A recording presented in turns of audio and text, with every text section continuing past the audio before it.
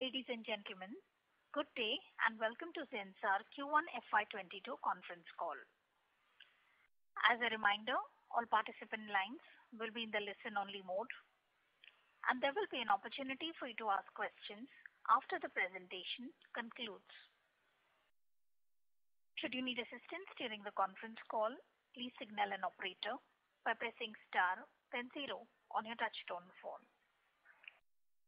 Please note that this conference is being recorded. I now hand the conference over to Mr. Amit Chandra from HDFC Securities. Thank you, and over to you, sir. Thank you, operator. Good morning, everyone. On behalf of HDFC Securities, let me welcome you all to the Zensar Q1 FY22 earnings call. We have with us Mr. Ajay Bhuturia, CEO and MD, Mr. Navneet Khandelwal, CFO, and the other senior management team members. So without further delay, I would like to hand over the call to Mr. Ajay Bhuturia to give us an introduction of the rest of the management team and an update on the Q1 FY22 performance. Following up which, we will open up for the question and answer session. Thank you, and over to you, sir. Thank you, Amit. Hello and good morning, everyone. Thank you for joining us today to discuss Zensar's financial results for the first quarter of fiscal year 2022. On this call with me are a few others from the Zensar leadership team. We have Navneet Khandelwal, our Chief Financial Officer, Vivek Ranjan, our Chief Human Relations Officer, Pramila Khalibe, our Chief Operating Officer, Harjot Atri, Global Head of High-Tech Manufacturing and Digital Foundation Services, Nachiketa Mitra, our Global Head of Banking, Financial Services and Insurance, Shirshendu Deb, Global Finance Controller, and Arjun Varti, Head of Corporate Development. First and foremost, I hope that you and your families are keeping safe. Our thoughts are with everyone during the continued COVID crisis. I hope and believe that better days are ahead of all of us. As the second wave of COVID hit India, we worked to provide extensive support to our associates and their family members. Our emergency response team, which includes the top leadership of the firm, closely monitored the situation, worked to secure medical infrastructure, and oversaw an extensive multi-location vaccination campaign. We created a mobile-enabled tracking platform to help coordinate procurement and usage of oxygen concentrators, ambulances, hospital beds, and vaccine doses to ensure resource availability and utilization in the best possible manner.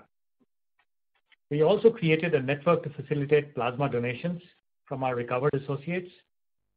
And as we speak, over 65% of our associates in India are vaccinated with at least one dose. Before I take you through the Q1 performance, I'm pleased to highlight our acquisition of M3BI, which strengthens our capabilities in advanced engineering, data engineering, analytics, and AI/ML services. We are excited and look forward to integrating M3BI into Zensar. Now, moving on to our Q1 FY22 performance. We started FY22 on a positive note. Revenue for Q1 FY22 stood at $127.2 million, which represents a sequential quarter-on-quarter growth of 5.8%. This Q1Q growth is the highest organic growth for Zensar in the last 6 years. Our growth in Q1 FY22 was led by an increase in revenue in multiple areas.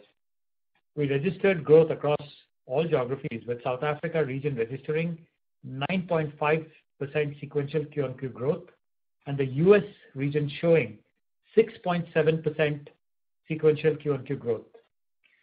While our European region saw a muted sequential growth of 0.1%, we are seeing significant traction in experience-led engineering, contributing to multiple new client additions in this geography, which should reflect in results in the coming quarters.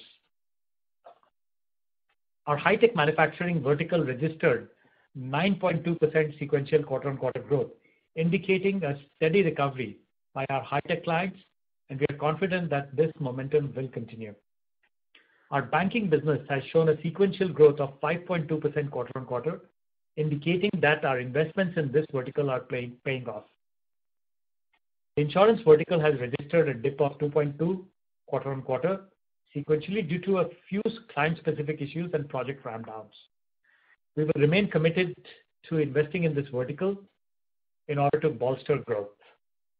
Consumer services remain stable with sequential quarter-on-quarter growth of 0.6% and a year-on-year growth of 19.2%.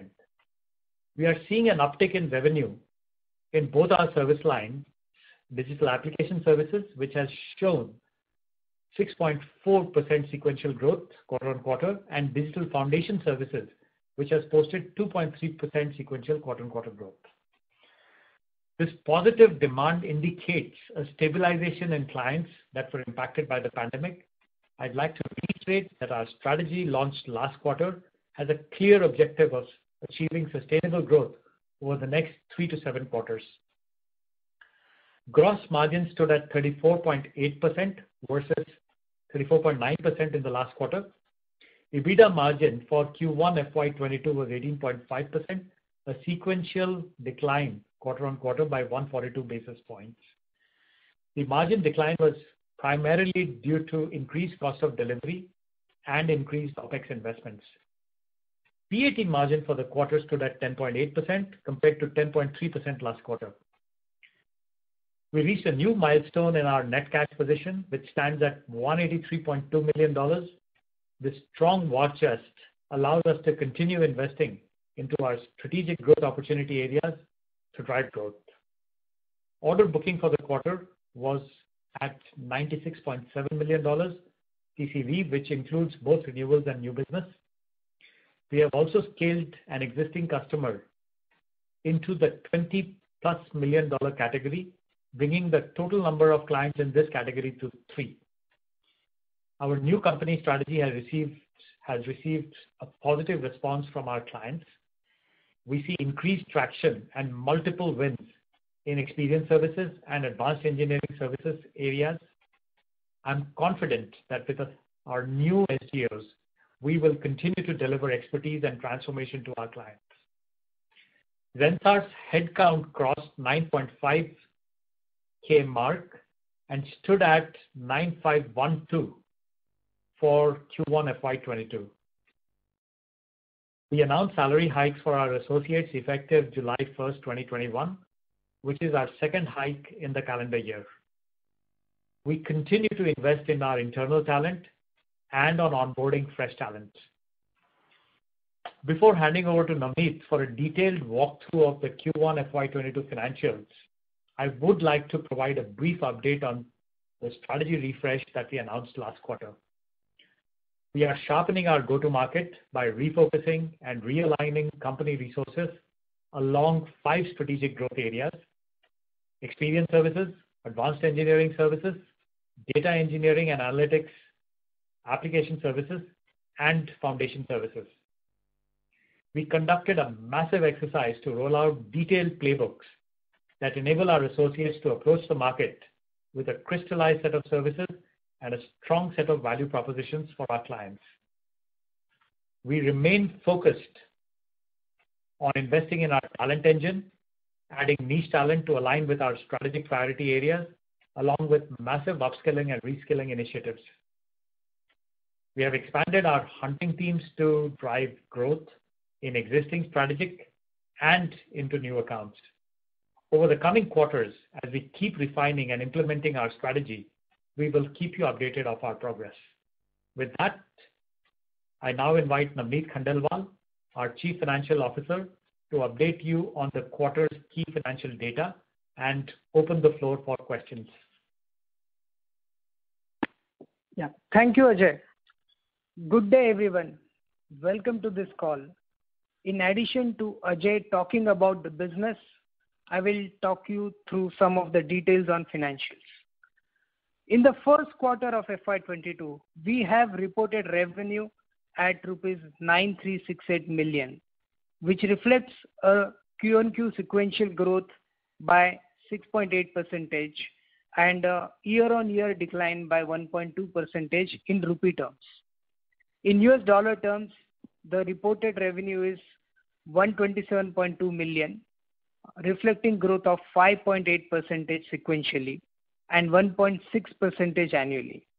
In constant currency terms, for the quarter, growth of 4.8% sequentially and a decline of 3.1% annually. The US dollar realization during the quarter has been 73.7 per dollar against rupees 72.9 in the previous quarter. The year before in the same quarter, it was rupees 75.8. Our gross margin declined marginally to 34.8% as against 34.9% in the previous quarter. PAT percentage improved to 10.8% versus 10.3% in the previous quarter. This shows a sequential growth of 10.9% in absolute terms. The effective tax rate has increased to 26.4% as against 25.3% in the previous quarter. For the quarter ended June 30, 2021, bill DSO has increased as compared with the previous quarter and stood at 55 days against 51 days, while DSO including unbilled increased by 3 days to 80 days as against 77 days in the previous quarter. On a year-on-year basis, DSO including unbilled increased by 7 days from 73 days to 80 days. Cash and cash equivalents, including investments in mutual funds net of borrowings, increased from $166.3 million in the previous quarter to $183.2 million in the quarter ended June 30, 2021, reflecting a net increase of $16.7 million.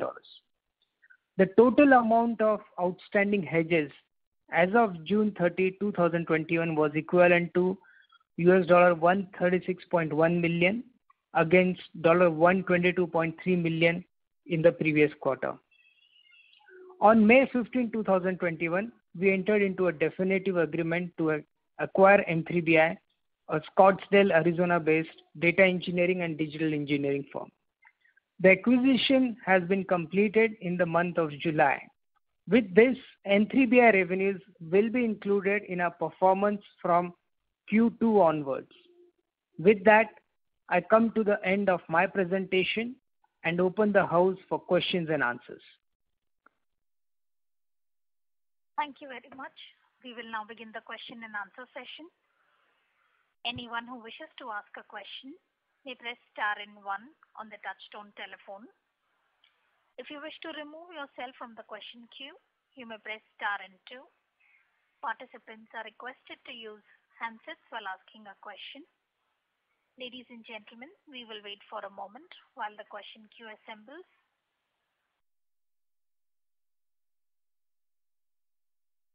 The first question is from the line of Manik Taneja from JM Financial Services. Please go ahead.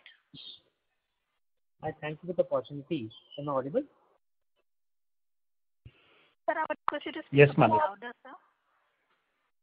Yeah, is this better now? Yes, sir. Thank you. Yeah. Congratulations on the sequential rebound in terms of business. Ajay, I wanted to understand that this current quarter we've seen the rebound largely led by the high-tech vertical. Just wanted to get some sense as to when do we start seeing this growth getting much more broad-based. And the second question was related to the increase in onshore mix during the current quarter. Any sense on what's driving that and how should we be thinking about this aspect going forward? Thank you. Sure. Thanks, Manik, and good morning. So, Manik, let me go one question at a time. So we saw growth across multiple verticals and geographies, right? Our high-tech business grew 13.5%, banking grew 5.2%, consumer services business, which has been steadily growing, it was one of the worst affected of the industry verticals for us during the pandemic. It has been steadily growing and stabilizing. It grew just about half a point, but it's on a good wicket. In terms of our geographies, US grew by 6.7% quarter on quarter. South Africa grew 9.5% quarter on quarter. And Europe, while it was marginally higher at just 0.1%, but what we have seen is that it did face some headwinds in terms of from a revenue perspective in terms of completed projects. But we saw a flurry of new wins led by the whole experience-led engineering playbooks that we have driven, with Foolproof and Zensar coming together. And that will generate momentum over the course of next 2 to 3 quarters. So we have seen growth across multiple verticals and across geographies. So that is, Manik, the first part of your question. Now, in terms of increase in on-site mix, a couple of things to call out there. So we saw a bunch of deal wins during the quarter, and as we execute, the beginning of those deals typically start with sizable on-site activity. So that is one factor that has increased the on-site mix in this quarter. And the other thing is we saw an uptick in terms of our nearshore delivery, be it US, or other geographies. And these two factors have contributed to the on-site mix increase. Thank you for that explanation. I also had a follow-up question for Navneet. So last quarter, we had seen certain one-offs in the G&A expenses related to the outgoing CEO. So one would have expected the G&A expenses to come off. So what's driving the G&A expenses to be stable at the current level?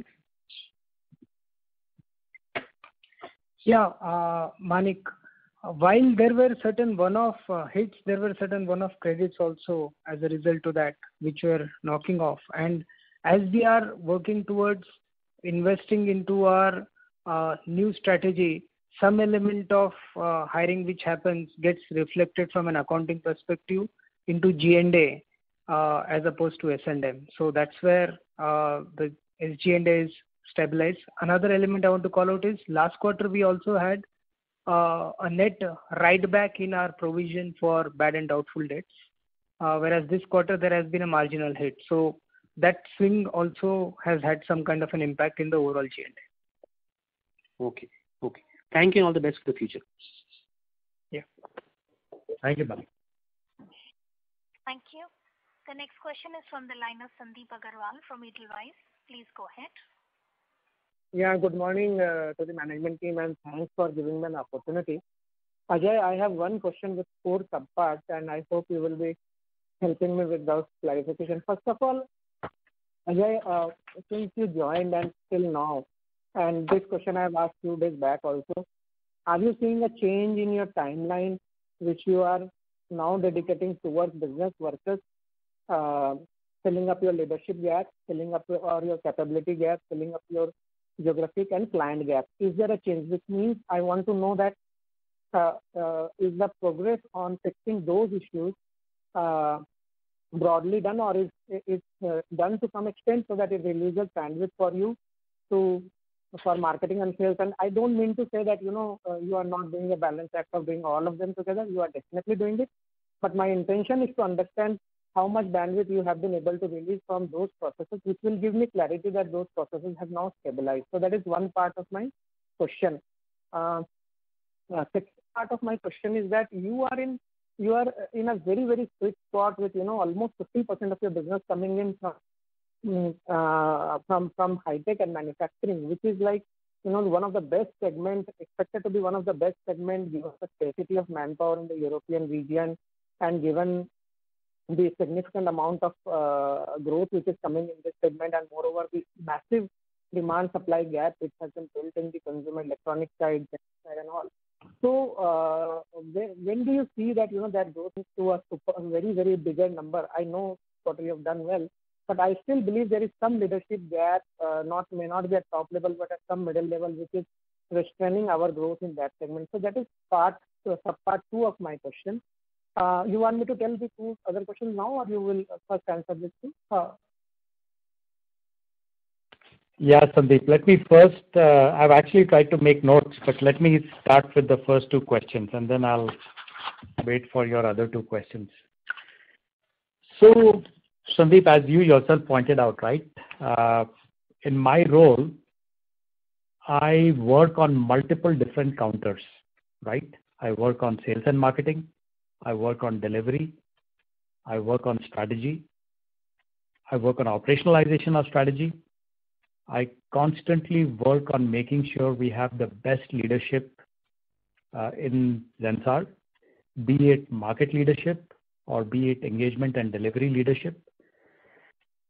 We did a massive strategy refresh, last quarter, and we have kicked off this operationalization of strategy into the first gear, and we'll continue to double down on that operationalization over the next few quarters.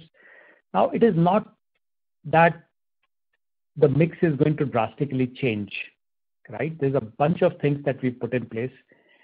Now, some of the, just going one at a time, right? I did mention to you the last time we spoke is that we came off a healthy EBITDA, a healthy cash position. We are going to expand activity. We are going to expand our sales teams. We are going to expand the overall go-to-market. And we have done a reasonably good job during the quarter. We've done some internal rotation. We have a new head of high-tech manufacturing, Harjot Atri. We hired a new head of consumer services for markets. We also hired a new head of delivery for consumer services. We moved a few leaders of the firm around. And I feel very good about how the leadership team is shaping up. Now, to attest to that, I'll actually start going into answering your second question. A testament to that is our high-tech business grew by 13.5% sequentially or quarter on quarter, right? And it was underpinned by multiple different areas of growth. Outside of growth in existing accounts, we also closed a fair number of new logos that will assist us in keeping momentum going in this vertical. Mind you, it's not just high-tech that did well. Over the last several quarters, we have invested in our banking business and our insurance business. Banking showed a 5.2% quarter-on-quarter growth. That book looks healthy. We've had a large number of MSA closures. And over the next 2 to 3 quarters, we feel confident of that business as well. In terms of geography, South Africa has done extremely well. That momentum will continue. UK saw a minor dip in terms of project completions and closures. But then our experience-led engineering story there is resonating extremely well. And, we see an uptick in business out there, both in terms of new logo closures as well as from within our existing accounts. So it gives me a good deal of confidence in terms of how we are shaping as a business. Now, like I mentioned, we moved the strategy into the first gear, right? And as we did that, we have seen some early signs of success. And it shows that we are headed in the right direction. As we operationalize that strategy further, our objective of driving predictable, sustainable growth, we feel pretty good that, as I told you the last time, we are down a quarter. It is going to fire in the next 3 to 7 quarters. I still maintain that. So thanks for that elaborate answer on the first 2 parts. The third question, Ajay, is that I want to know is how many large deal consultants, which I mean by is the external consultant who generally help in formulating and sourcing the large deals. Are you already started engaging with those external consultants, or you believe in the strategy that you will build your own large deal team? What is your thought process on that side? Because we have seen most of the mid-cap get associated with external large deal consultants, and they give them that 25-50 million, 1 or 2 deals, which help them to do massive operating leverage. Because maybe COGS cost will go up because of supply side constraints, but the way it is, the pricing environment is the way the demand is chasing supply. I'm sure that it will be a very big opportunity for us. So have you thought on those lines? That is my third question. And my final question, and I apologize for the long question again, is that since I still believe that our EBITDA margins are much below their optimum level if you compare same size businesses. And I understand that we have done acquisition, we are trying to assimilate it, and we have just started transitioning and getting into our strategy and all. But do you think that high-tech and manufacturing, although you highlighted there is an internal management, internal person who is now leading that, it is a great thing to happen. But do you think that that was the only gap in high-tech and manufacturing, and below that there are no gaps? Because I am very when I speak to clients in the European market, particularly in that space, the feeling I get that there is huge demand and there is no credible vendor or supplier today. There is no supply of manpower, no one who can commit that. So is it that, is there a scope where, we can fill those gaps within the high-tech and manufacturing and that can boost our growth much higher than what we are seeing today? And I'm not complaining about the current growth. So what I'm trying to understand is that can we, reach 30-35% growth in high-tech and manufacturing the way demand, and if we have the right leadership team below the top leadership and also the large deal consultants who can get us there? We have a different perspective. Thanks and best of luck for your future process. Sure, Sandeep. Sandeep, that was two long questions, and I'll try to do justice with my answers. So first of all, Sandeep, is that traditionally and always within Zensar, we have and will continue to have large deal focus. Now, there are two aspects to this. As you yourself pointed out, Sandeep, the first is how we engage with third-party intermediaries and third-party advisors. And this is both from a perspective of large deal inflows as well as it is in terms of how we shape these deals. Now, we traditionally had a lot of focus on this, and we continue to have that focus. We will not diminish that focus. That is one. Second thing is that in order to meet this across the service lines, we have internal engine to support solutions in these large deals. And we are not going to dilute those engines, right? If anything, we will further enhance and strengthen those, right? That is what I can share with you right now. Is our large deals an area of focus for us? Absolutely. Are we working with third-party advisors, third-party intermediaries? Absolutely. Do we have internal champions and internal capability to manage and solution for these large deals? Absolutely. In fact, we have a very, very differentiated story. This whole story that we have around experience-led engineering and experience-led infrastructure has resonated extremely well, and it continues to bide us well, both in small and large deals. So that is one part. That's your first question. Sandeep, your second question, I would like to answer differently. See, if you look at how demand is shaping up, right, overall, and you would have heard this in commentary, from overall in the industry, is that it is a demand-rich environment. It is a demand-rich environment, and that demand pervades across industry verticals, right? Even verticals such as retail, which were so badly impacted due to pandemic, as we come out of the pandemic and as people start investing in increased digitalization and more aggressive digitalization, right? We have entered into an era where the demand environment is very positive.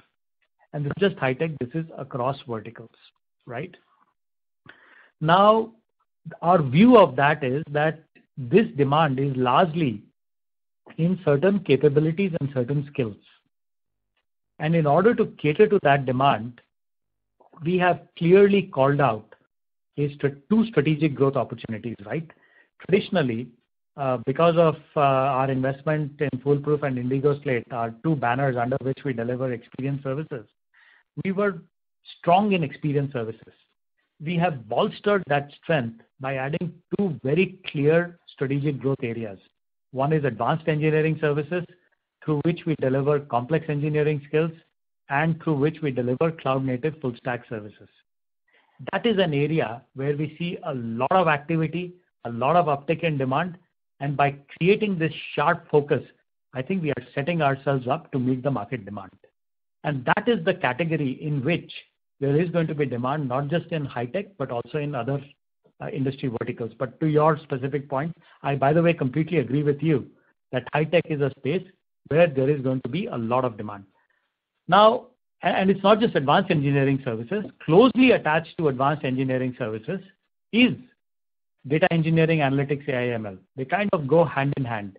And these two are big, big areas of thrust and investment for us. Sandeep, I hope I was able to answer your questions. Yeah, thanks a lot for those elaborate answers, and I will come back in queue. I have a very simple and small question from Navneet also, but I will be in queue. Thank you. Sure. Thank you. The next question is from the line of Nitin Padmanabhan from Investec. Please go ahead. Yeah, hi, good morning everyone. Had a couple of quick ones here. One is on high tech, considering there's been a reasonable recovery with the top deck within that vertical. Now, how do you see it going forward? You did mention a couple of deals and things like that. Do you see any context that you could give in terms of qualitative sense on what those new entry points with new clients are? The second thing was on the retail vertical and any specific pass-through revenues this quarter. And finally, on margins, just wanted your thoughts on how the salary increases could sort of impact margins next quarter, and are there any offsets for that impact? Those were my three questions. Thank you so much. Yeah. Hi, Nitin. Nitin, thanks. I will answer your first question, and I'll defer questions 2 and 3 to Navneet, and I'll add as needed, Nitin. So, Nitin, in terms of high tech, what we have seen is traction across board. So, to give you a sense, as some of our largest relationships have stabilized and accelerated, right? And as I've mentioned, right, we are deeply focused on making sure that we deliver value to them and we constantly stay aligned to their business strategy and to how they execute on their business, right? That has borne fruit, right? And as they have stabilized, as they have accelerated their business, it has had a positive impact on us. Outside of that, within the high tech space, and also, the question that Sandeep asked, we see a lot of activity in advanced engineering services. So that is one place where we've seen a lot of uptick and a lot of activity. But that's not the only place. We also saw a serious amount of work within our experience services category within high tech space. So our experience services business also witnessed a fairly sizable growth within that space, right? So it has been across service lines and across the various clients that we have within our high tech business. So overall, we feel good about it. So this, of course, has been a very, very fruitful quarter from high tech business. And, I feel quite positive about this business going forward, especially in line of the new leadership that we've brought in and in terms of what that leadership is doing to drive up business. And then for your, Nitin, for your second and third question, I would request Navneet to chip in. Yeah, thanks, Ajay. Yeah, Nitin, so in terms of retail vertical, the numbers that you see are pure services based numbers, and it's shown a modest growth of about 0.6% sequentially. There has not been any pass-through element associated with that. In terms of the margins, actually this quarter, if you will see, our gross margin got impacted by 0.1% adverse. That's largely because we got positive on the exchange side, which was to the extent of about 0.9%. And we've seen supply side pressures impacting our cost of delivery, which has been one of the hits which we took this quarter. And the utilization also has dipped a bit. In terms of OPEX, our SG&A has gone up.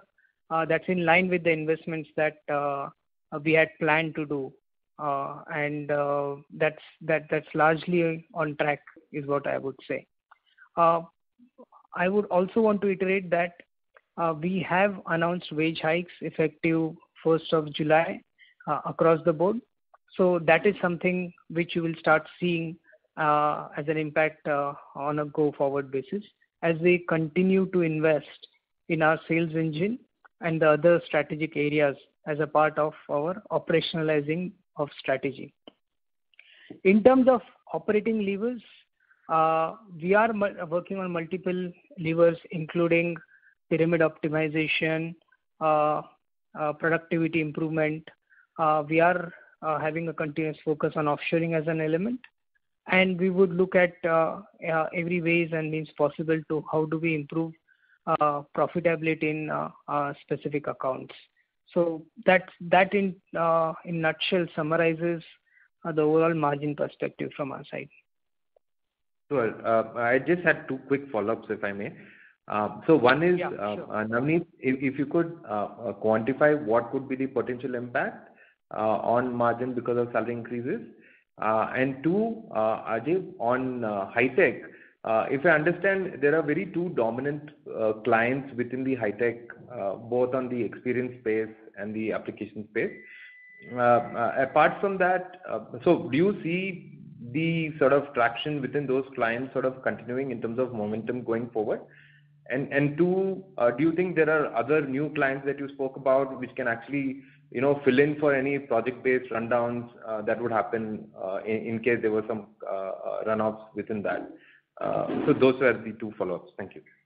Yeah, sure, Nitin. So what I'll do is I'll answer the first question. For the second question, I'll refer it to Harjot, who's the head of that business. So in terms of impact of salary increases, we normally don't give any forward-looking guidance, Nitin. But I would say that this salary increase will be typically higher than what we had given in the January early this year. So that's how it will work out. Over to you, Harjot, on the high-tech questions. Sure. Thanks, Navneet. Am I audible? Yeah, you are audible. Okay, thank you. So I think, what we have done with a new Zensar and a new strategy of Zensar, which is SEO centered, we have also launched a new HTM strategy, what we mean for our customers. So yes, we are cross-selling new services into our existing accounts, and we are acquiring new customers, new logos, with our new SEOs as well. And a lot of focus in the new service offerings are on the areas where our HTM customers will spend more money. So we are aligned to where they will spend, post-pandemic. And then it's largely, new offerings around servitization as a service model. How do we help them, do the reference architecture changes? Similarly, with the traditional industrial manufacturers, how do we enable a new reference architecture for connected operations? So, our customers are seeing, both our existing customers and our new customers are seeing a new Zensar and a new HTM team, which is very domain-led, SEO-enabled, and very much aligned to where their spend would be over the next 3 to 5 years.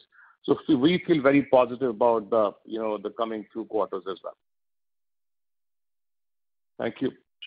That's helpful. Thank you so much, and all the best. Thanks. Good day. Thank you. The next question is from the line of Sandeep Shah from Equirus Securities. Please go ahead. Yeah, thanks for the opportunity.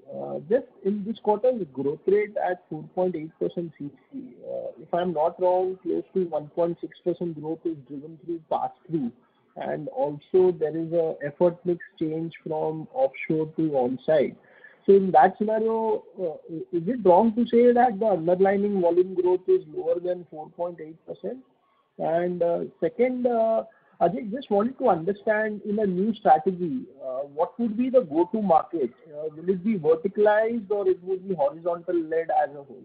And I have a couple of more, will ask once these replies comes here.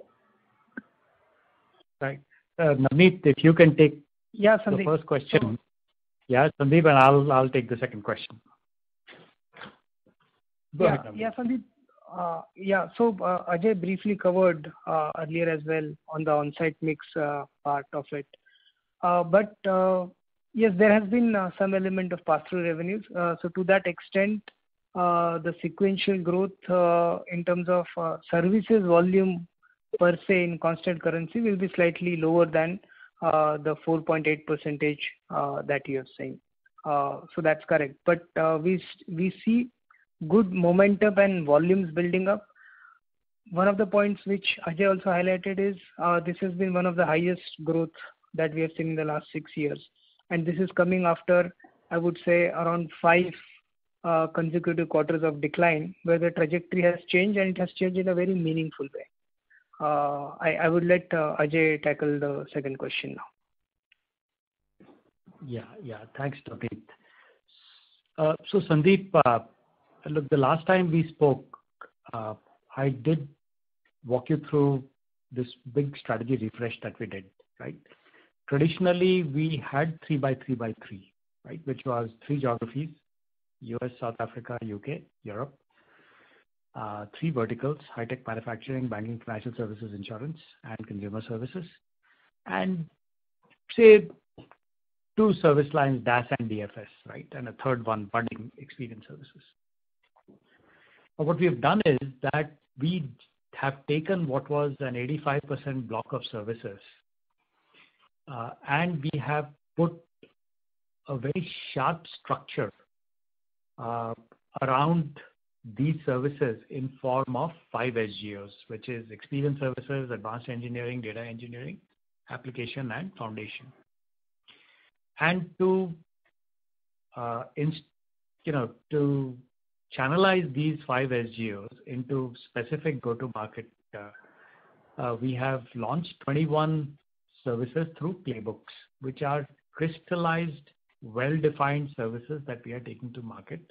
And under each playbook, we've got multiple levels of content and material, as well as in terms of how we have structured ourselves to support these SGOs and playbooks, right? Outside of this, as we operationalize the strategy, we have identified 4 pillars of operationalization. 1 is sales expansion, 2 is what we do with talent, 3 is what we do with our strategic partnerships, and 4 is what we do with our M&A. Now, this quarter, we have started operationalizing this strategy. And we have seen some, early signs of success, and it shows that we are headed in the right direction, right? In the subsequent quarters, as we step up this operationalization, as we get into a higher gear of execution on this strategy, we will get to the objective that we have set for ourselves, which is to deliver predictable, sustainable growth, right? Right now, the way it looks like, the kind of market response that we have received, the positive response we have received from the clients, as we have articulated this message to them, and as we have configured our services around these 5 SGOs and the 21 playbooks, we feel that we will be able to meet the schedule that we published together with the strategy refresh, which is we are 1 quarter down, and in the next 3 to 7 quarters, we will be able to hit the stride and the cadence of delivering predictable, sustainable growth. Sandeep, back to you. I think just a follow-up. So is it the sales organization is verticalized, especially in the key market in US, or it would be against these 5 SBUs as a whole? So how is the sales organization verticalized, restructured now? Yeah, Sandeep, good point. So we operate in a matrix, right? The core sales organization reports into the verticals, and the SGOs and the playbooks and the service lines are represented by strike force teams that matrix with the vertical sales teams in order to deliver our solutions and the value proposition to our clients. Okay. And just last few things, in terms of order intake, this quarter has been $97 million, and the last quarter been $100 million. The 1Q to 3Q FY21 average was $175 million. So despite we are seeing the demand being hot, early signs of positiveness from the client on new strategy, the order intake number has been declining as a whole. So any thought on the same? And Navneet, just wanted to understand your comment earlier about this year's EBITDA margin to remain at a high teen. Is it still valid, or you have changed your goalpost? So Sandeep, I'll take a go first, and then I'll request Navneet to add. So Sandeep, what we have done in course of especially the last 3 quarters, and we started this journey actually even prior, is to work on how we report our metrics, internally, we have become much more stringent in terms of how we report our numbers, how we compute the numbers, how we report the numbers. We have become much more conservative, right? We have heard from the community. We have heard from you folks. We have also looked at, how we used to report raw numbers versus qualified numbers. As we go forth, we will retain this stringent set of steps that we have taken in terms of how we report these numbers, and the fact that we will be conservative on these going forward. Navneet, do you want to add and also take the second question? Yeah, sure. Actually, there is a good amount of logos that we have opened during the current quarter. And as we start fulfilling them and we are able to staff and start delivering revenues to them, those will also start reflecting in the order booking. So to a certain extent, the numbers that you see on order booking is not really reflective of how we are seeing the demand and fulfillment situation to pan out and resultant impact of it in the top line. So you should look at this over a period of time. How does it work? And you should be able to correlate it much better go forward is how we see the order booking scenario will be. In terms of the margin question, we along with the strategy we had picked up and we talked about our margins, where we don't give any immediate quarter guidances, but we have said that over the mid to long term, as the strategy starts working out, getting to high teens level and maintaining that is something which remains as an integral part of our strategy. So we are committed to that. However, as you start investing, there will always be a time frame when initially as the investments go in, while the revenue outcome takes delivered over a lag on the investments, you could always see some declines or some shifts which happen in the margins in the interim. But from a medium to long term perspective, we are really focused on what we have talked of, and all our endeavors will be towards that. What I would do is I would also invite Pramila to just talk about a few of what I would say the operational measures and rigor that we are putting in, which should give us a leverage in the times to come from an operating perspective. Pramila, you would want to add? Yeah, thank you, Navneet. I just add to what Navneet talked about. So our focus on cost optimization continues, and two significant tracks that we are driving in a very accelerated way is the whole pyramid optimization. In that, towards this, we are now creating a very, very strong internal talent marketplace that is reskilling and upskilling our internal talent in the big bet technologies that Ajay called out, whether it is advanced engineering, data engineering, AI, ML, our enterprise SaaS areas. So we are upskilling our entire team, and also we've significantly upped our fresher intake over the last few quarters, and we will continue to do that in the year ahead. And our entire fresher program training has been focused on from day one. We want our freshers to be ready in these new areas. We are crunching the fresher time to billability. These two will significantly help us increase our internal fulfillment as we respond to the increased demand in the market. This we believe, like Navneet called out, in the medium to long term, it will help us mitigate some of the impact we will see in the margin on account of the wage hikes. And of course, the continued focus on automation, on offshoring, these have been our focus areas. They will continue to be so in the quarters going forward as well. Okay, thank you. All the best. Thank you. The next question is from the line of Amit Chandra from HDFC Securities. Please go ahead. Yeah, thanks for the opportunity. So my question is related to the sales and marketing investments. So have you filled all the gaps there, or is there some areas where we need to make further investments? Also, if you can elaborate what changes have been made in terms of the key hiring changes in the new structure, and how the sales process, the incentive structure has changed, and like when do we see the large deals coming in? So this is the first question. And the second question is on the insurance vertical. So if you can elaborate what is actually leading to the softness in this vertical, and is it client specific, or are we seeing like weakness in the decision making here? So, and like when do we see stability in this vertical? Any like more color will be helpful. Thank you. Yeah. So Amit, hi again, and I'll take the first question, and I'll ask Nachi to pick up the second question. Nachiketa Mitra, who heads Banking, Financial Services, Insurance for us. Yeah. So Amit, the first question is that we have expanded the sales team as well as the engagement leadership team. So we have expanded over the quarter both the go-to-market teams as well as the engagement team. Now, this expansion has been not just in the vertical, but also in the geographies, and very importantly, also in the strategic growth opportunity areas that I alluded to just a little while back. So it is across board.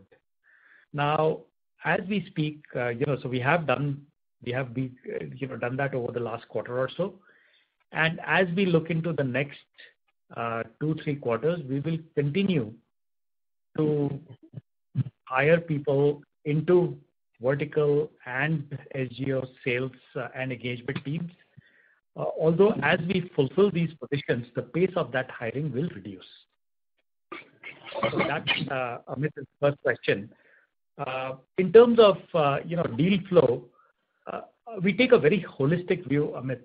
The way we go after the market is both large deals as well as what we do with looking at our client areas of opportunity as well as problem statements in terms of what we do with them proactively. And third thing is,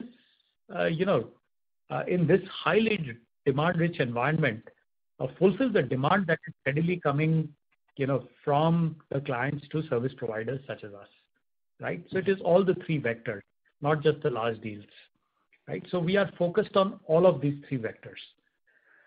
So that's the first question. And for the second question, in terms of what we are doing with the insurance business, I would hand over to Nachi.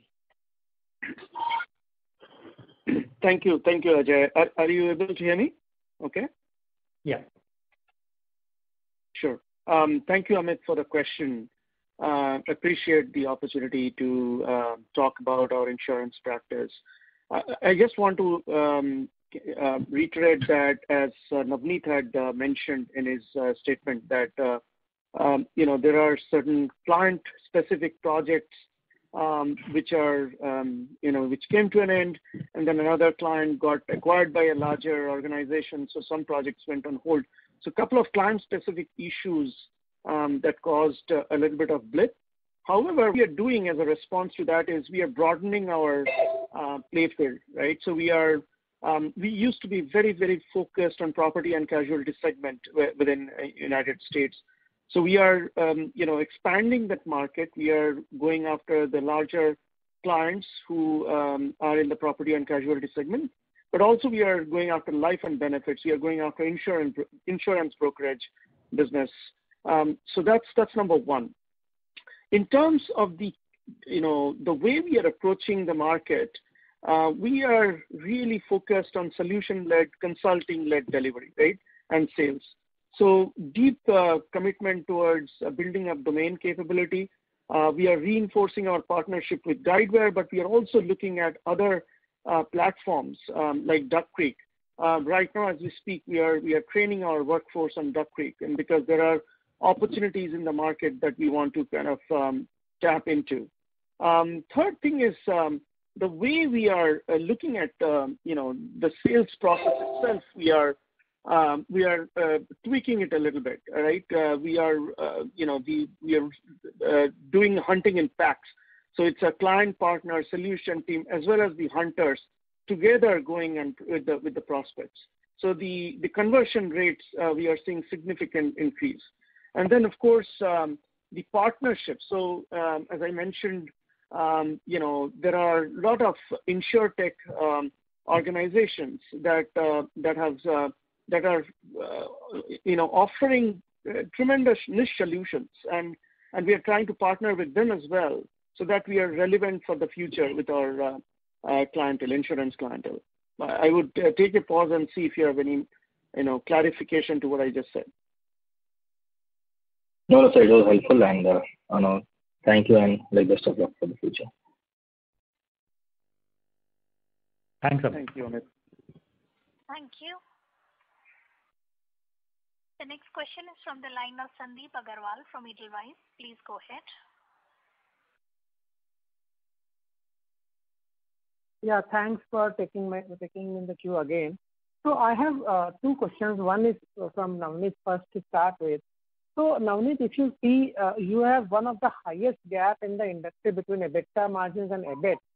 And if you see this pandemic, this is actually against this gap, and structurally should reduce this gap significantly, which means that you will, even if you grow your revenue at 0% for next 2 years, which is impossible to achieve in my view, then also your earnings growth will 15% earnings growth should only come from this gap getting reduced because of the nature of the pandemic and the impact of it on the lease, on the depreciation part of it. So I am just trying to understand why that confidence is not showing up when you are talking about margins. So number one. Number two, second question is to Ajay and Navneet both.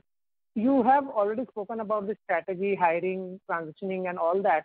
Can you please give us some highlight that the new leadership which you are hiring, or the senior leaders you are hiring, what is your approach to hire them? Are you giving them a bigger upfront fixed salary or bigger commission structure, or you are giving them a huge ESOP which is largely back-ended? Because giving huge fixed pay and huge variable pay is a temporary solution to the demand-supply mismatch.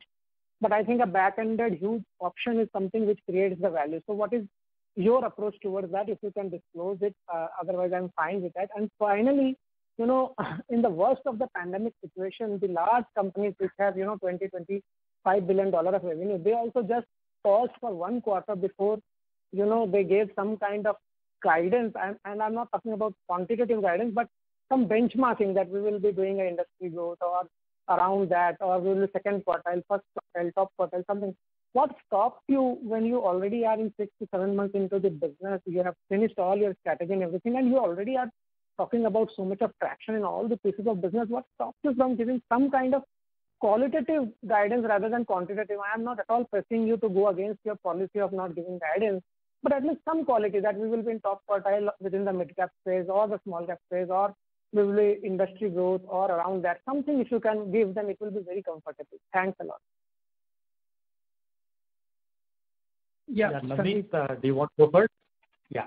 Yeah, Sandeep. Thanks for Sandeep. I'll let Navneet, and then I'll add to answer, questions 2, 3. I'll also pull in Vivek. Go ahead, Navneet. Yeah, Sandeep, I think your observation has been quite valid that, between EBITDA to EBIT, there is a much more gap in Zensar. But that's also because of the acquisitions that we have done in the past. A good chunk of that gap is on account of amortization of intangibles, which comes as a part of our P&L.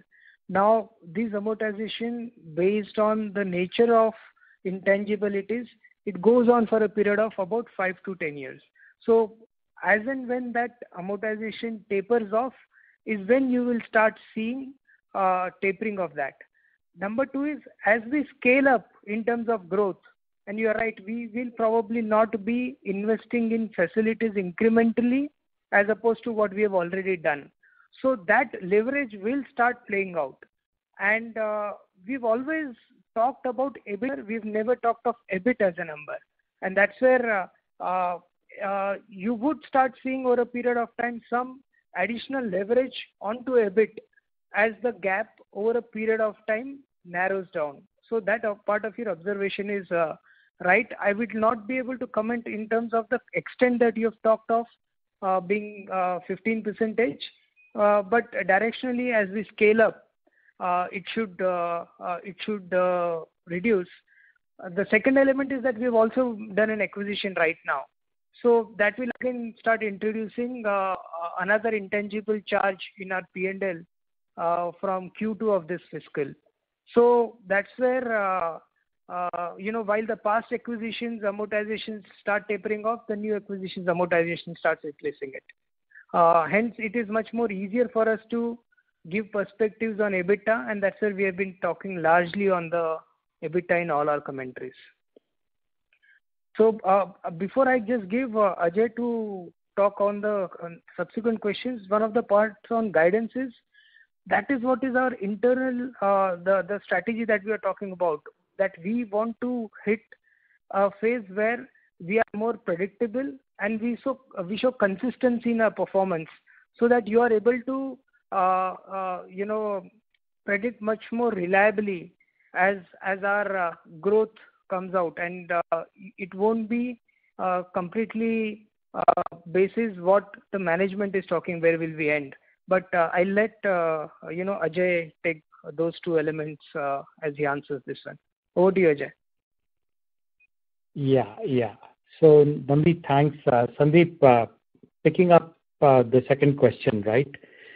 So Sandeep, as I mentioned, I think the last time you and I spoke, is that from a comp perspective, right? Our comp is for senior leadership position is divided between fixed, variable, and stocks.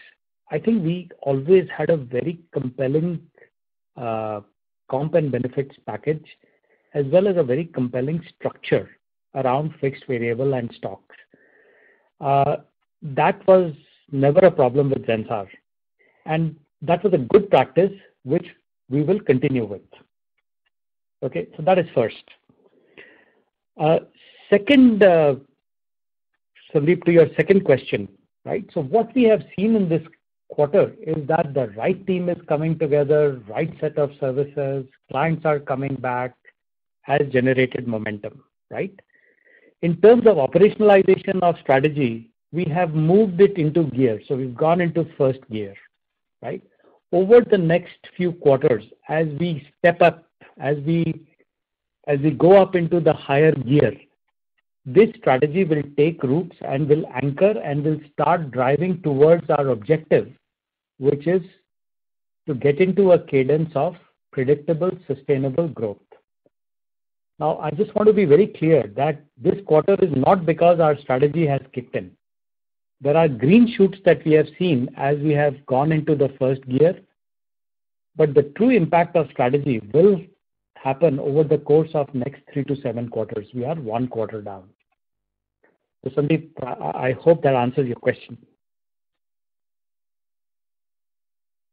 No, so Ajay, you have answered it quite elaborately, but I am still not very much clear what you're trying to say on the recruitment policy. And I again don't want anything to know on your strategy part of it, but at least what is your thought process like? If you are seeing a very good industry tailwind going ahead, and we all know the supply is chasing demand. This is a fact which has been established in the last 18 months. So in that case, getting manpower itself is very challenging, and we are facing it every day with every company. When we are talking, they are telling us, the consultants are telling us all those things. So how are you going to fix this part? Because until unless there is a huge compensation which comes from the ESOP, getting and retaining the top talent will be really challenging. Because if you go the other path of giving high fixed cost and variable component, then you take 2 risks. One is that your margins keep on, your COGS keep on going up, which puts a lot of pressure for the SG&A to go down, and which may not be good in the long term, because then it compromises with your marketing strategy. On the other hand, if it is more coming from the back-ended ESOP, then the benefit is that everyone benefits in the journey and everyone is motivated towards that objective.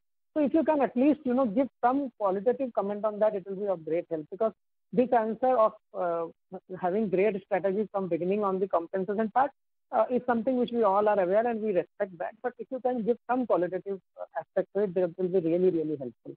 Thanks a lot. Yeah, Sandeep. Sandeep, actually, there is a third question you asked, right? So I will divide your question into two parts. One is, what is our strategy for senior level hires? And what is our strategy for direct contributors, right? Senior level hires, I think we have a very good program in place, a very good comp and benefits plan in place. And we continue to attract top talent, right? So the hires that we have done in various businesses, we have actually ended up hiring the top talent in the industry.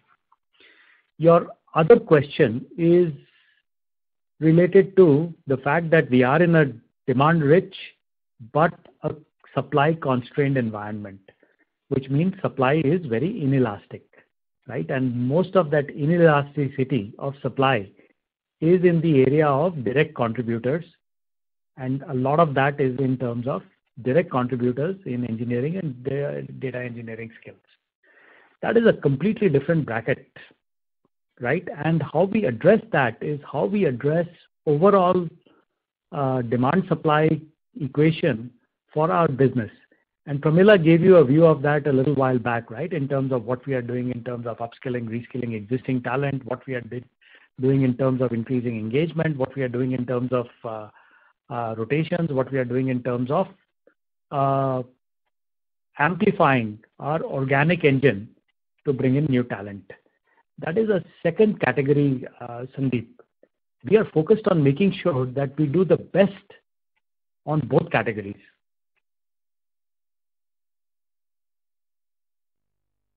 Okay, that's very helpful, and thanks and best of luck for your future quarters and a great quarter, honestly. Thank you. Thank you. Thanks, Sandeep.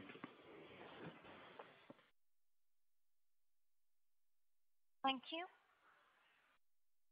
Due to the time constraint, ladies and gentlemen, we'll be taking the last question for today, which is from the line of Madhu Babu from Canara HSBC. Please go ahead. Yeah, hi sir. Congrats on strong execution. Sir, a while back we were talking of taking permanent work from home employees. So how has been the experience with those employees? We have hired from tier 2 cities, etc. And incrementally, how do you see the delivery changing post-COVID? Even after normalization, how much of your workforce will be on the work from home? And second, on BFSI, we have done one acquisition earlier on the insurance, but to being such a large vertical and we have a kind of a smaller presence there. So with the current cash balance, would you like to beef up the BFSI vertical with another acquisition? So these are the two questions. Thanks. Yeah, Madhu, I'll request Vivek to answer your first question and for Pramila to add to it, and then I will come back to answer your second question. So Vivek, do you want to take the work from home and the talent onboarding question? And Pramila, if you can add, please. Absolutely, Ajay. Thanks a lot. And good morning, everybody. Thanks, Madhu Babu, for the question. Yes, in fact, as all of us know, we have been pioneering in terms of the model of work from anywhere. And that is becoming extremely pertinent and relevant in the context of what the situation we are facing in the market right now, where every company is finding opportunity to ensure that supply base increases and that supply base fulfills the demand which is there in the market. So for us, to answer your question, it has been a very good experience. We have been able to engage with our work from anywhere employees very extensively, and it has helped us move into tier 2 and tier 3 cities to increase the supply base. So our experience has been extremely good, and we are going to further build on this opportunity which we have put together, the initiative we have put in place. Over to you, Pramila, for the second question. Yeah. Thank you, Vivek. Just to add to what Vivek mentioned, Madhu, the work from anywhere has been an opportunity for us to tap into new talent pools, going beyond the centers where Zensar has been operating in India. So a lot of our talent, both including senior talent as well as fresher talent, now we're looking at onboarding them from all over India. So that has been a big opportunity for us to really strengthen our talent supply channels itself. And so on the work from anywhere model, I mean, we continue to deliver our projects to our customers seamlessly across the globe in the last 5 to 6 quarters ever since we've gone into this model. So we continue to strengthen our, like what Vivek talked about, the engagement with our employees is one thing. Second is we're also strengthening our ability to virtually start projects, win projects, execute them seamlessly. Being a digital company, the investment we've made in digitizing all the delivery process in Zensar over the last 3 to 4 years, that's become a big advantage for us to, in this new virtual mode, to continue to deliver very strong projects in a very strong way with process maturity, not diluting the rigor at all.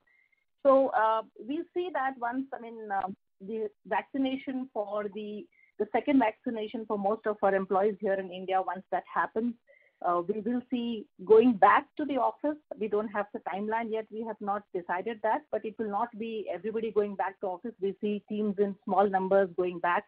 We have already identified what are the kind of roles and projects which can be executed in the hybrid mode. So that's, we are waiting and watching how the whole environment unfolds for us.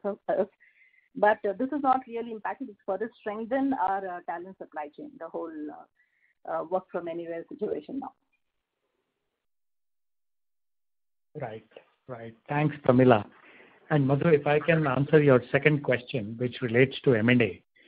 So, just to reiterate, strategy, 5 SGOs, operationalized through 21 playbook, right, which are our specific service propositions to our clients, supported by 4 pillars: sales expansion, talent, M&A, and partnerships. M&A, all future M&A that we do, including the M3BI acquisition that we, concluded, we just concluded. We announced the acquisition in Q1. We just concluded it. All acquisitions that we do have to support one or more of these stated SGOs. That is the first principle. The second principle that we will go by is that any acquisition that we do has to bring in capability, skills, and market access. Now, just to take M3BI as an example, now while they support multiple verticals, the dominant play that they have is in financial services. So what they do is they not just augment skills in advanced engineering services and data engineering services, but they also bring to us client access in form of some very, very large clients, very sizable clients in financial services space and a couple of other verticals as well, but dominantly in financial services. And that is the strategy that we look forward to implementing and adhering to as we go forward. Our big focus areas from services perspective, from our SGO perspectives, as we look into the next set of acquisitions, as I shared with you in the prior conversations that we had, is advanced engineering services and around SaaS platforms like SFDC, etc. So Madhu, I hope that answers your question. Yeah, so thanks and all the best. Thank you. Thank you. Ladies and gentlemen, we'll be taking few more questions now. The next question is from the line of Varun Goenka from Nippon India Asset Management Company. Please go ahead. Yes, good morning, everybody, and a good set of numbers and very elaborate answers. Thank you so much. Just one question. I wanted to understand our gross margin. What could be the drivers of our gross margin, which is actually, I would say, lower than some of our peers at the moment, and how that could trend, or what could really drive that? It would also provide better understanding of the value addition that you're doing. So I just want to understand this line item of yours. Yeah, Varun, I'd actually request Navneet to take that question. Navneet? Sure, thank you. Yes. Yeah, Varun. In terms of gross margins, I think we've exited the quarter at 34.8%. I think right. for a company of our size, and if you will see the trend of our gross margins in the past, this has been significantly higher levels as compared to the margins that we had been operating at in the past. So to a certain extent, it has gone up. We definitely see a good amount of headwinds coming in on account of the supply side crunch which the industry is going through, the wage hikes that we have announced for. And while this is the case, we are also working on significant levers to improve these margins. I think Pramila did talk about the pyramid focus that we are giving on. That is something which will take some time to really start show up in the gross margins for us over a period of time as we are able to move and change the pyramid to much more lower experienced people so that the cost benefit starts realizing in the margins. We also are cognizant of the on-site offshore mix. If you'll see about say a year or a year and a half back, we had the on-site mix of our revenues used to be around 65 to 67%. At this moment, it's around at 58%. So we have already made a good shift. In comparison with other companies, I think these two reasons have always stood out as the reasons why our margins have been the gross margins have been slightly lower, both on account of a higher on-site mix as well as the per person cost that we have. And in both these areas, we have made a decent movement so far, but a good chunk of work also has to be done in the pyramid bit, which will take some time to deliver on. So we don't give any kind of a guidance on a gross margin perspective, but we have always reiterated that on an EBITDA perspective, what is the level that we want to hit in the medium to long term. And we are all focused on getting to that as an end result as we work towards how do we improve our gross margins. But at this level, I think these are very high levels which you currently see in the current quarter as well. And there would definitely be in the short term, there will be some moderation which will happen to these levels. Sure. No, thanks. That's very clear. So just to go a bit deeper on this, one on the offshoring mix, ballpark directionally, will it keep improving in your favor for next several years? Or how do you see that based on either the clients or your project requirements, or how do we really understand, not the next few quarters, but more maybe 3 years down the line, how do you see your mix? Yeah. So from a long-term perspective, we would want to have much more, a bit higher offshoring mix. But, it will still remain range bound till it makes a big shift. I think we have already made a quantum shift from the levels we were used to be operating in the past. So at this moment, for some period, it will remain within a range. As over a longer term, we still work out how do we get and drive higher offshoring as a lever for us. Okay. And like your presentation shows that you've added a client. So as your deal sizes grow or as your client mining grows, will this at least give you additional lever to invest in your SG&A or maintain your margins to offset the supply side issue? Or no, that is not adding anything incremental? So from the current levels, I would say it's difficult to say to add further incremental to fuel the OPEX investments. And that's why we have been very clear that in the interim, there would be some element of moderation you will see on the margins on account of both of this, the supply side issues, the wage hikes, as well as the continuing investments that we will be making as we have called out. Right. And over a long term, from an EBITDA perspective, like I answered in the one of the earlier questions as well, we maintain that we want to hit and be consistent around a high-teen margin, which is the EBITDA range, and that is what all of us are focused on. No, really appreciate you guys giving a very realistic picture and moderating expectations. Thank you so much. Okay. Yeah. I hope this is just a beginning. Yeah, that's it. Thanks, Varun. Thanks. Appreciate your wishes. Thank you. The next question is from the line of Nitin Padmanabhan from Investec. Please go ahead. Yeah, hi. Thanks for the follow-up. Just had a quick bookkeeping question. Of the total TCV of wins that we've announced, what is the net new proportion? Yeah, so it would be around 50-50 as net new and 50% as renewals. And how are the tenures sort of trending for you on the TCV? The TCV tenures have not changed drastically for us. It ranges based on the deals. It can go on from, say, a 3 months to a 5-year tenure. So that's how it's a mix of all kinds of deals in the TCV at this moment.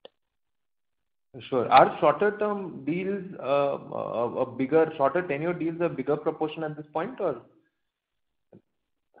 Yeah, that's very difficult to comment on offhand. Probably we'll take that offline. Sure, fair enough, Navneet. Thank you so much and all the very best. That's all from my end. Thank you. Yeah, Thank you. The next question is from the line of Manik Taneja from JM Financial. Please go ahead.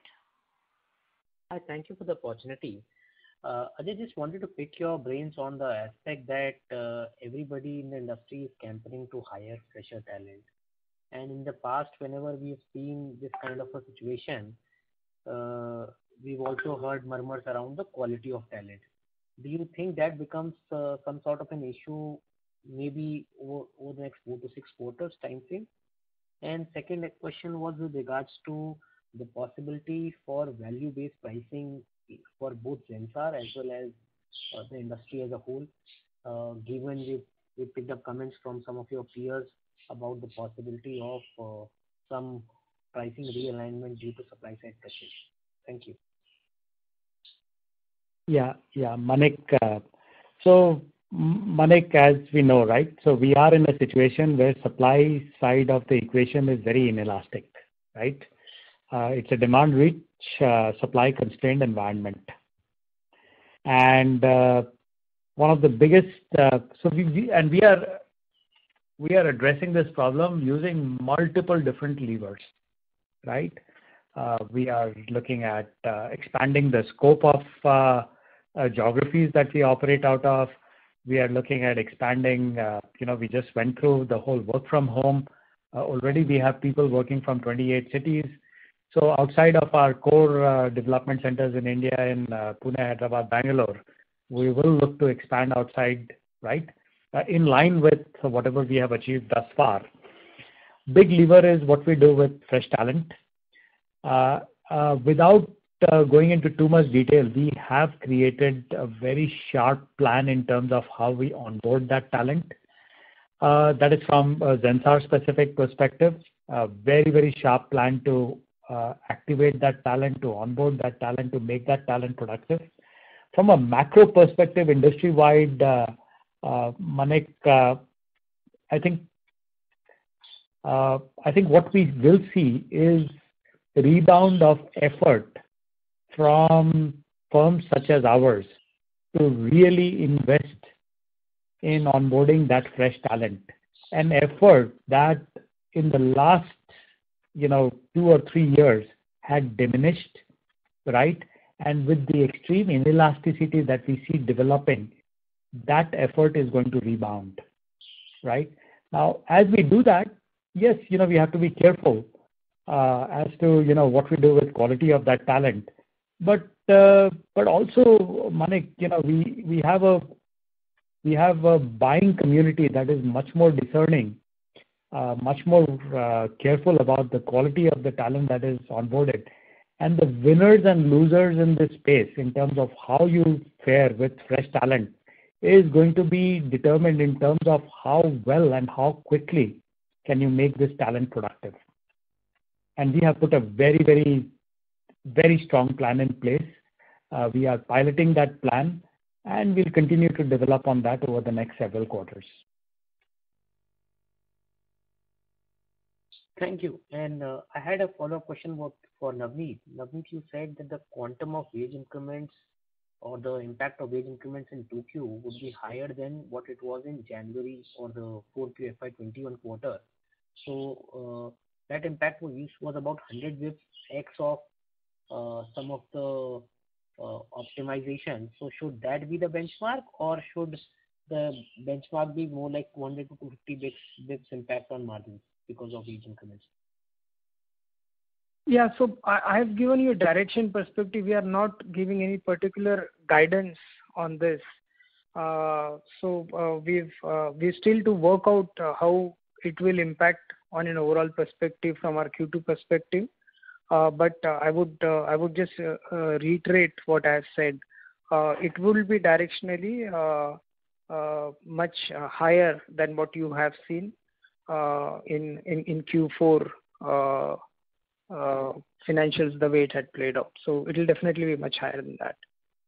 No, sure. Thank you, Navneet. Appreciate that. My only question is that 100 bps or the comparison benchmark needs to be higher than 200 bps, because that 100 bps also included the benefit of certain cost optimization measures?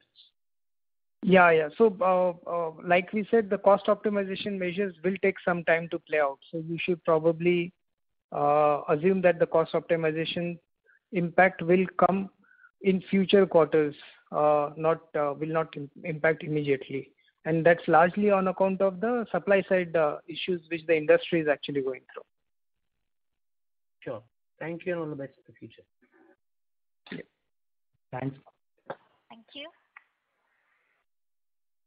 The next question is from the line of Janil Jain from Omkara Capital.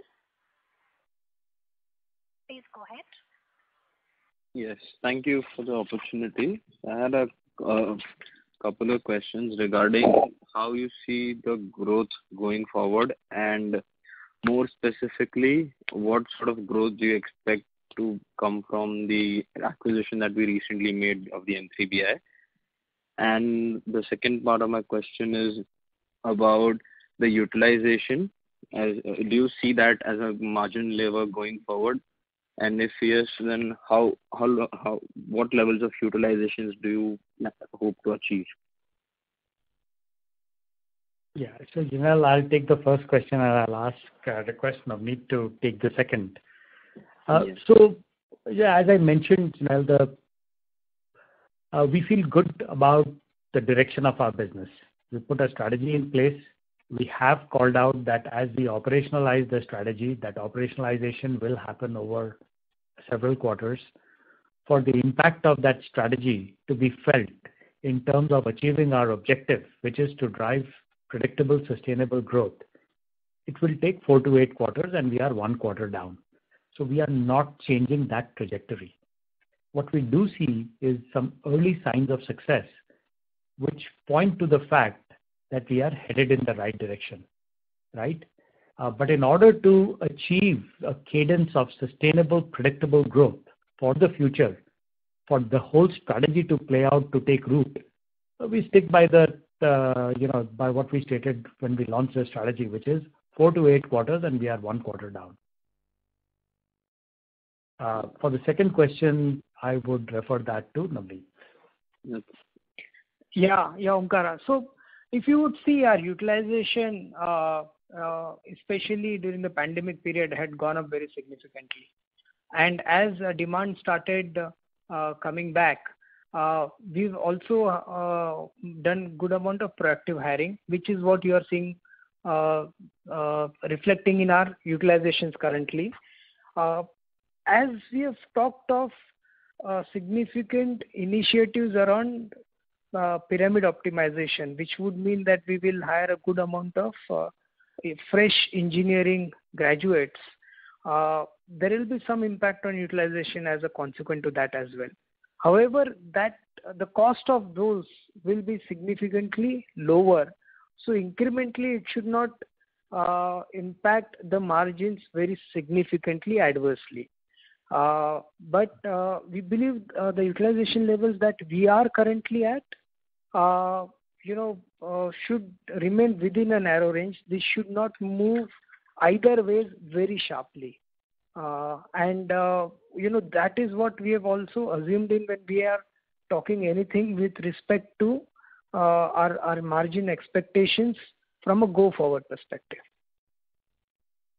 Okay, that's fair enough. And just could you give a number on what sort of growth you expect from the acquisitions, and what sort of will you still be looking at more acquisitions? Yeah. So with respect to the current one, M3BI, which has been concluded, its numbers will start flowing in from the Q2 of our financial year, which is the July to September quarter. For calendar year 2020, that transaction, I think M3BI had reported revenues of over $26.75 million. From those levels, they have gone up a bit, and which will start reflecting in our Q2 numbers. From a go-forward perspective, as Ajay has called out, a part of our strategy is to augment the capabilities and build and strengthen the capabilities that we want to in our focused SGOs. And that is something we would be continually looking at. And as and when there is something which makes sense, we'll go ahead and acquire it. As of now, there is no particular perspective as to how much proportion of our growth will come from acquisitions. As and when they start getting added into our numbers, we'll call it out as to what is the extent of organic you can look at it versus what is it incrementally which has come from an acquired entity, so that you get a much better picture on it. Okay, thank you. All the best for the future. Yep, thank you. Yeah, thanks. Thank you. The next question is from the line of Gaurav Konar from Augmenta Research. Please go ahead. Good morning, everyone. Congratulations to the management for a good set of numbers. Most of my questions have been answered. Just wanted to quickly ask about the M3BI acquisition, which is with the top line growth that you will be getting from these numbers being integrated in your results. Will these be coming at similar margin levels as the rest of your business? And second question I had is, are there any more acquisitions in the pipeline for this financial year? Thank you. Yeah, so Navneet here, I'll just take that question. Yeah, Navneet, please go ahead. Yeah, I wanted to comment on the margin aspect that you've asked of. So in terms of M3BI, the revenues will start flowing in. See, whenever you make an acquisition, there is always initially an impact which comes to your P&L on account of the amortization of intangible assets, which in the initial years tends to be slightly higher than the revenue outflow which comes in, because the revenue will start flowing, the growth starts flowing in subsequently. So that is some dilution you will start seeing on the EBIT level straight away. And in terms of margins, M3BI margins, at the time of acquisitions have been slightly lower than Zensar margins. And we will call out, in our next quarter results as to how it has performed differentially for you to be able to understand what's the impact on margins on it.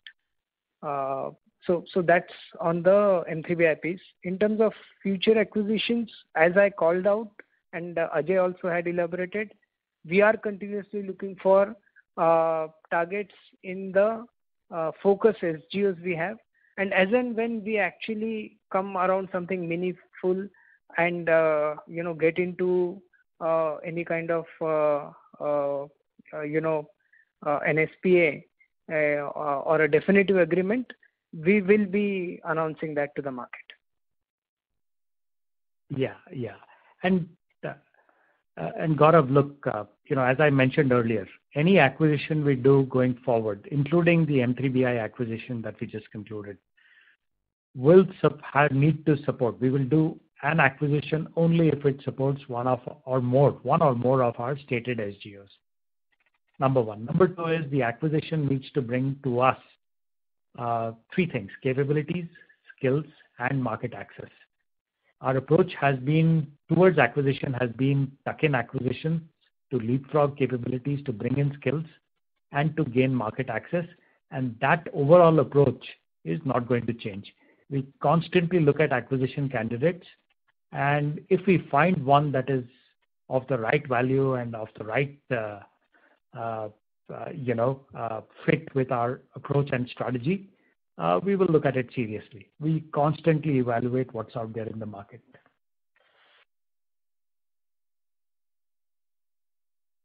Got it. Thank you for the answers, and wish you all the best for the future endeavors. Yeah, thanks, Gaurav. Thank you. As there are no further questions, I would now like to hand the conference over to Mr. Ajay Batoria for closing comments. Yeah, thank you. Thank you, folks. Thanks for attending our call. Thanks you for the great questions that you asked us. I trust and hope that we've given you clear answers, and we've given you a sense of our business. Look forward to connecting with you on an ongoing basis, and wish you all a very good morning. Thanks a lot. Thank you. On behalf of HDFC Securities, that concludes this conference. Thank you for joining us, and you may now disconnect your lines.